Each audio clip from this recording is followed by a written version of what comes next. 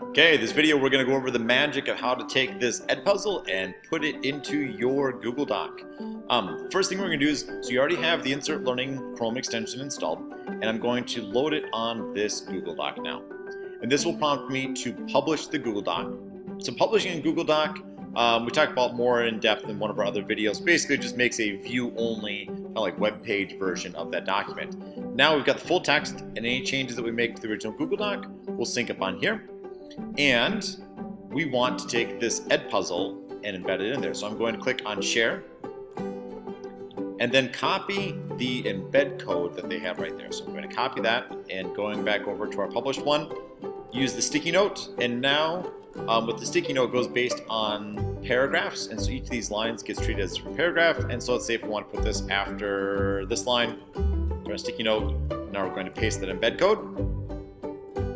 Now we've got a fully working EdPuzzle in our Google Doc.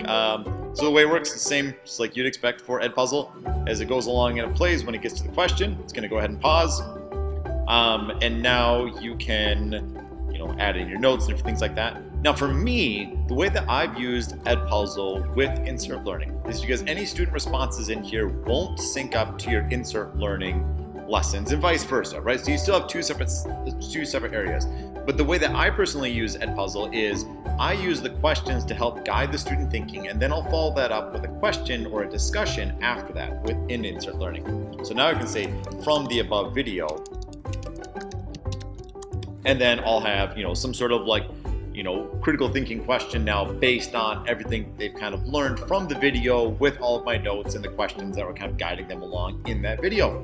And then we create, now the students will just answer right there. So that is the magic of how to take your EdPuzzle videos and embed them into your Google Docs.